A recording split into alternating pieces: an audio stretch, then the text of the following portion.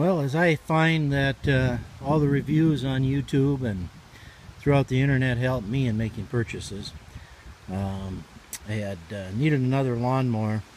I have a Sears 20 horse Briggs & Stratton I bought about, I'd say 10 years ago, hydrostatic, not true hydrostatic, but belt driven hydrostatic, and that's been a great mower, but I got that over at the other place, and here I needed another one, and picked this up down at one of the box stores today, $9.99. Put the kit from Amazon, Poland kit, wheel kit on the deck.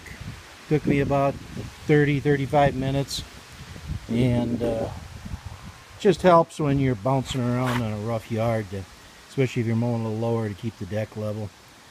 But it was only, like I said, 30 bucks delivered with Prime. This little unit is really nice. It is made out of metal, not plastic. Got the Briggs engine. This particular one doesn't have the screw-on filter, but the one in the my Craftsman Sears is a 20 horse, almost the same engine, but very durable, lasts a long time. I like the hand lever for the height adjustment.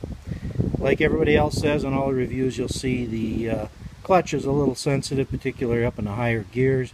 You get used to it, I think it'll break in also, be a little better once time goes on. But very easy to service, it looks like. I've went through a tank of gas here today, and great little machine. I think it'll serve a purpose just for a bare bones mower real well. Threw an 1 7/8" ball on it so I can pull a little wood cart around to haul wood up here. And other than that, I can't say anything bad about it. Very easy to use. I expect it'll last a long time. Like anything, maintain it, change oil, and keep good gas and stabilizer in the winter, and you should have no problems.